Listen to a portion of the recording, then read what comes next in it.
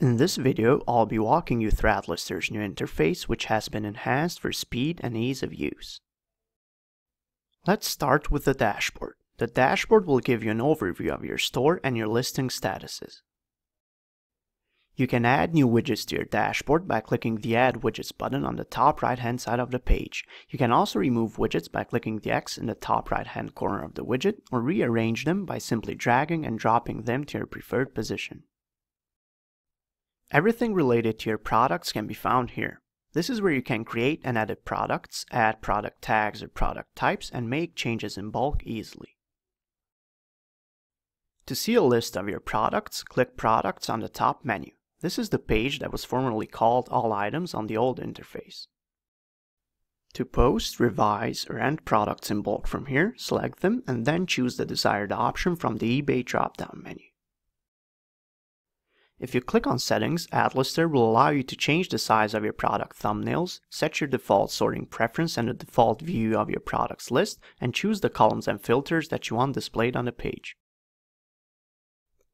Next, I will be showing you how to filter your products easily on the new interface using various options.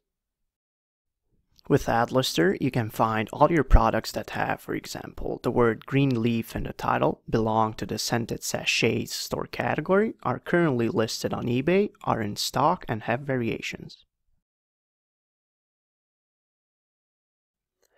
You can select all the options you want to filter by and then click Filter. To remove a filter, just click on the X and then click Filter again. To reset all your filters, click this X here. To edit a single product, click on its title or use the Edit button.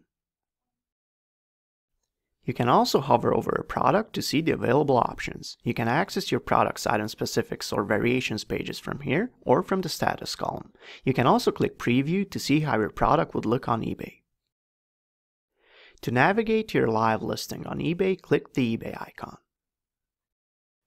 The listing section is where you will find your products that have been assigned to a listing template and are either already listed or waiting to be listed on eBay. You can also add or edit your listing templates here, check your listings history, and schedule them. To see all your listings, click Listings on the top menu. This is the page that was formerly called All Listings on the old interface. To post, revise, end, or relist your listings in bulk from here, you will need to select them from the list and choose the desired option from the Actions drop-down menu. You can also reassign listing templates and create promotional sales from the Actions menu.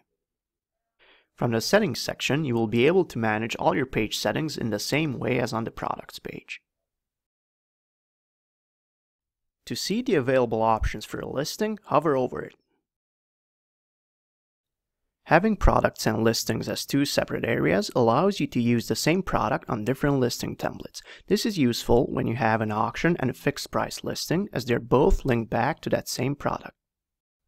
Everything regarding your eBay designs can be found in the Design section. This is where you will be able to create your own personal design using our template builder, preview your current listing designs, and add template tags. Everything related to your images can be found in the Images section. This is where you can manage your images, for example, upload single images or upload them in bulk, and change image settings. The Stores section is where you can view and amend your store categories, edit the content of your store's custom pages, and manage your promotion widgets. All your Lister settings can be found in the Settings section. In Application Settings, you will be able to edit certain account settings, such as enabling out-of-stock control, enabling the click and collect feature, setting the limit for fixed price and auction listings, or set your item's location. The Settings section will allow you to manage your sales promotions, set your preset values for item specifics and variations, manage your holiday settings, and set up your combined postage and payment rules.